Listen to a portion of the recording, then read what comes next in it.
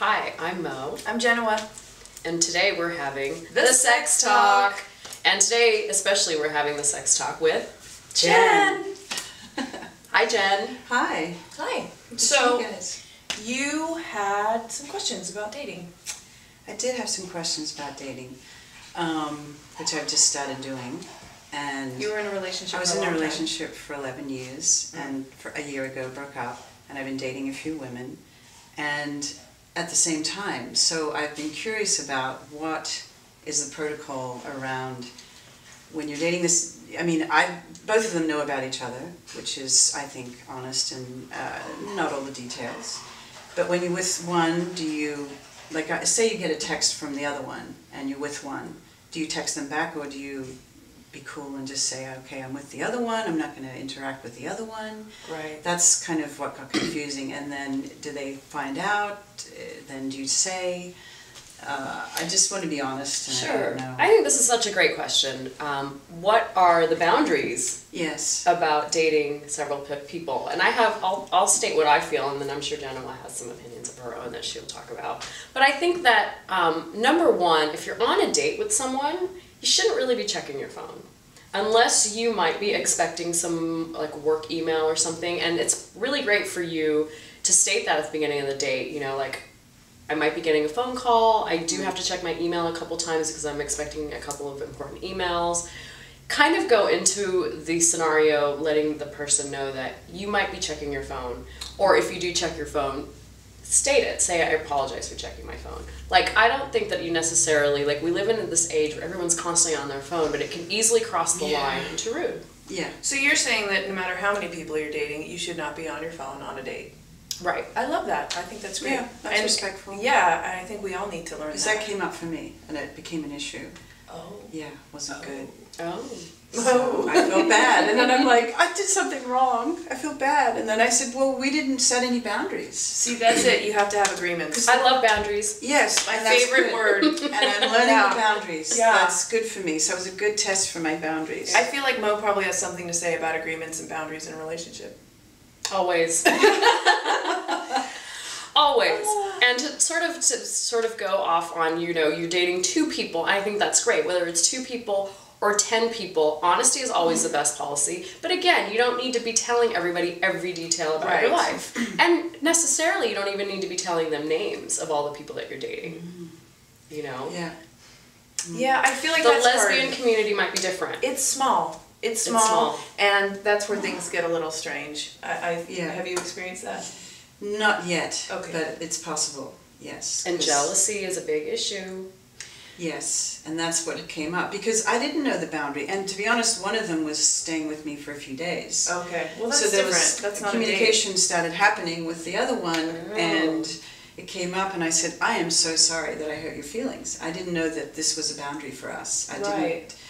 And it's funny because one of them is very emotional and communicates that way, and the other one doesn't. Right. So I don't even know where I am with one, and I'm trying to be cool, and she's much younger than me, and then the other one is more my age and more mature emotionally. And what was she doing at your house for 3 days, if I may ask? Well, we had... Because that's kind of an extended date. It is an extended date, and I've known her longer. She Very lives lesbian. She lives out of town too, so it kind of is But I think the convenient. rules need to be redefined sometimes when you have sleepovers, because they do suggest, in my opinion, and maybe I'm old-fashioned, but I'm not, that if someone's spending the night, and then you're spending the next day together, you've sort of crossed the threshold from dating to seeing each other. Exactly, And, and that's kind of happening with There's both. labels, but Yes. No, I think labels are important. But the bottom line, I think, is that you have these conversations with people, have agreements, find out what people's expectations are. Because until you understand what each person wants out of this relationship, and it's a relationship, you know what I mean, an interaction. Still a relationship, for We're sure. all, like, we all have relationships with Yeah, so I feel like the conversation needs to happen of what are the expectations of where we're at right now. And I know that lesbians process a lot, But if it's processing that's actually getting somewhere and getting you on the same page, effective processing. Yeah, I think that's great. the key. Being direct and not so I think you beating kind of around the float bush. into it and you just don't know where you are. And I think being direct and saying, oh, well, I didn't know this was a boundary, which is what happened with her. Right. And then she came around and said, okay, it seems like then we're communicating again. Right. I feel like that is effective conflict resolution, that she said, this hurt my feelings, and you said, oh, golly, I didn't know. Maybe you said golly. And Gosh golly. Gosh darn it. And then you came to a resolution, and now you are at a new place where you know what her expectations are. You're happy to meet them in that way. And that is what happens when you date. But I want to say also that, you know now, but they're constantly changing. Yes. So it's a conversation, Yes. and I love that you say that lesbians process all the time, that it needs to be effective. It can't be, well, you said this last week, and it needs to be more like, well, this was my understanding of it, and I recognize that things change. I mean, it's important for us to recognize the decibel in which we communicate, to recognize the way we communicate by using I statements as opposed to pointing the finger. Exactly. I think that's very important. And also when, like for me a little bit, I spent more time with one that's more my age around the holidays, and it was many days together.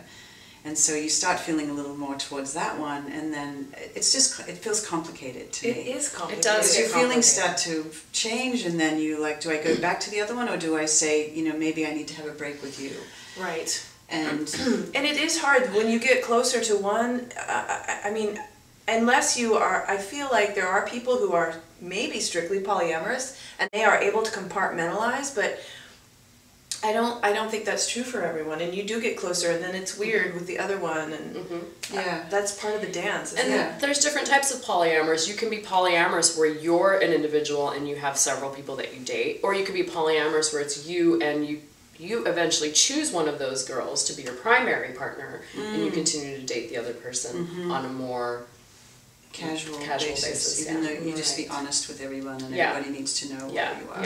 And it's okay for that shift might happen more naturally with one person as opposed to the other. Yeah.